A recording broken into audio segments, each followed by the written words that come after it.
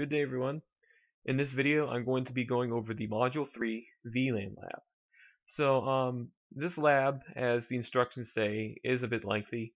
It's because of how many computers there are to set up. I do recommend starting early, and I'm also here to help if you need it. But anyway, let's go over some specific information you need to understand. So first, as you see, there's 8 computers, but you need to pay very close attention to the details of this topology. For example, you need to make sure that you assign the exact ports on the switch to these computers. If you don't do that, your lab will fail. This lab won't work. So make sure you copy the port numbers exactly as you see them. If we go to the network I used for my module lecture, so you see this little ABC and snake button. If you click that, you can actually toggle on and off the port numbers. Now, when you put everything together and then click this, the numbers are going to be all over the place. I would probably recommend clicking this before starting the lab. It might help with that. But make sure you adjust these little port numbers as you go along, otherwise they're going to be a confusing mess. So another thing to keep in mind here is the number of subnets here. So we're actually going to be building 2 VLANs we're going to be using. And there's 2 subnets here. So one of them is 192.168.1.0/24 subnet, which is applied to PC1, PC2, PC5, and PC6. And then there's 192.168.2.0/24 subnet, which is applied to the remaining computers. Please make sure you pay attention to these subnets and make sure you copy the IP addresses that are assigned on this topology to your own topology. Otherwise, again, this lab will fail if you don't. You will have a lot of trouble if you don't do that.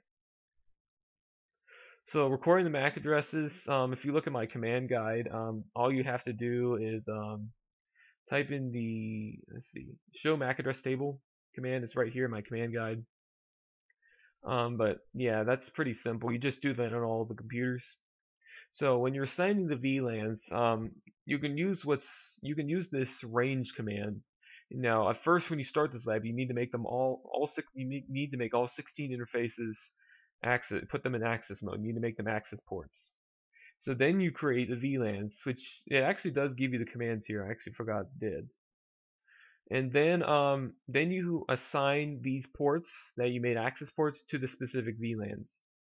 And then you repeat that for the other side of the switch. So some questions here you need to pay attention to is why are you unable to PC3 and PC1? Let's take a look at the topology here. So there's a reason here you can't communicate, or why PC1 can't communicate with PC3. So for one thing, you'll be assigning different VLANs here, and these are also in different subnets. You want to keep that in mind as you answer these questions. Now, PC1 and PC5 are also not able to communicate with one another. Now, there's a certain thing or type of thing you need to configure between the 2 switches before you can implement multi-layer VLANs or multi-switch VLANs. So, trunking. There's just some configuration questions you can answer by doing show commands. This question here is in your textbook, and again, show commands here. So also, which VLANs are tagged when the traffic crosses over the network, and which VLANs are not tagged? This is important. So 802.1q trunking does not tag a certain type of subnet called a native VLAN. Keep that in mind as you do this. Finally, let's see. So there's also these ping tests here. You can show screenshots here for me. And then you can kind of give a sentence or a few sentences on what happened and why or why not it didn't work.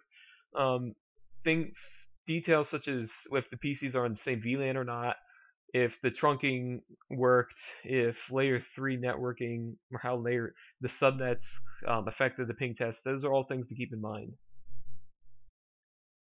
And finally, this last question here, there's one port. If you look back here about this port and MAC addresses, note that here's a little hint.